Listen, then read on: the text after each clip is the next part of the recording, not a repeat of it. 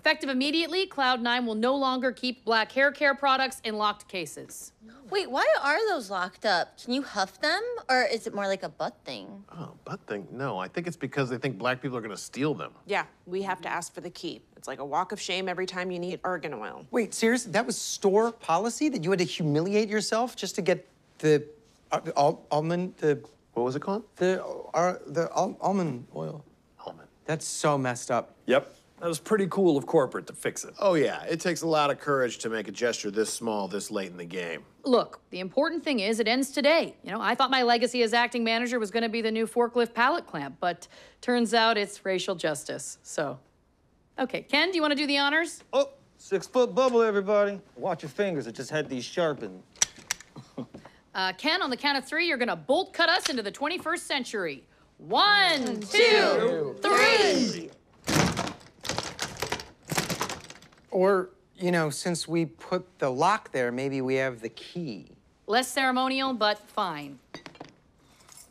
That's my house key. This one's Gram's skate rink. This is my Orange Theory locker. Ah, yeah, key to the racist lock. Woohoo! Wow. So this is what equality feels like. Amazing grace, how sweet. Come on, everybody. You do realize the hair products thing isn't the end of racism. It's not even the end of racism in the store. Oh, is this because Karen started here last week? Because she's willing to go by Jill. But no. Don't you think it's messed up that we've never had a black district manager? Or that the employee handbook limits our hair length to 3 inches in diameter? That basically means no afros. I guess I just never thought about any of this stuff. I mean, you've never brought it up before. It's not my job to call out every racist thing I come up against. Well, let's do something about it. You're gonna hold a meeting, and you're gonna compile a list of all the racist stuff that corporate needs to talk about. I think it's good that the store has unlocked the black hair products, but I thought we'd make a list of the other issues corporate needs to address. You mean like how we still sell products with racist mascots? Ooh, yes, that's a good one. Write that one down. Okay, that's a weird energy to bring to this, but okay. How about some new options in our vending machines? There are 3 rows of sour cream and onion chips and no jalapeno. Okay, guys, so this list is to come up with issues that are affecting black customers and employees. Well, that one affects me, my brother, because I hate sour cream and onion. Yeah, but that's more of a you thing, not a black thing. I'm pretty sure that's a black thing. Raise your hand if you are black and you like sour cream and onion. I like sour cream. That's not the question. It has to be sour cream and onion, devil's combo. Show of hands. Hands up. Mm-hmm. Yep.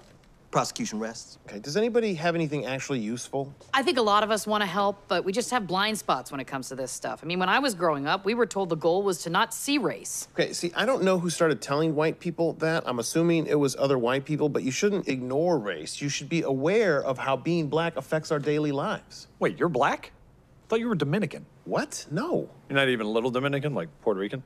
That's not how it works. But Garrett's right. We're dealing with microaggressions all the time. Yeah, like certain employees always asking to touch my hair. I'm not naming names, but if I were, they beat Isaac. I'm sorry, your hair looks fun. Dude. Really? Okay, fine, Janet, your hair doesn't look fun. Is that better? It looks like a bad time. No.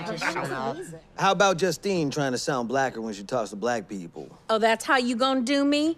I've experienced a ton of anti-Asian racism since Corona started. Yeah, customers have said some really terrible stuff to us. I've been getting that too, and I'm Hawaiian. Well, you look Asian to white people, so don't go thinking you're cleaner than us. Yeah, we're the cleanest people here. I'm sick of everybody acting like all black people have it worse than white people. Like, look at Will Smith. His life is way better than mine, and our debut albums came out the same year. Isaac, I guarantee, all things being equal, racism is harder for black people than it is for you. Go on, tell them about how your life is harder because you're black. Wait till you hear this. I think it's gonna be pretty bad. Oh, really? Okay, so a couple weeks ago, I bought a Nintendo Switch. A white dude follows me through the parking lot and goes, "You got a receipt for that?" Ugh, white dudes. So this is the kind of stuff we're working to address with this list. Forget the list. We can get back to the list. The personal stories are breaking through. Give us another one. So you just want me to tell more stories about messed up stuff that happened because I'm black? Exactly. Hit us with a big one. Fine, okay. Racist story time. Gather around, everybody. Oh, whoa, no. Don't actually scoot in.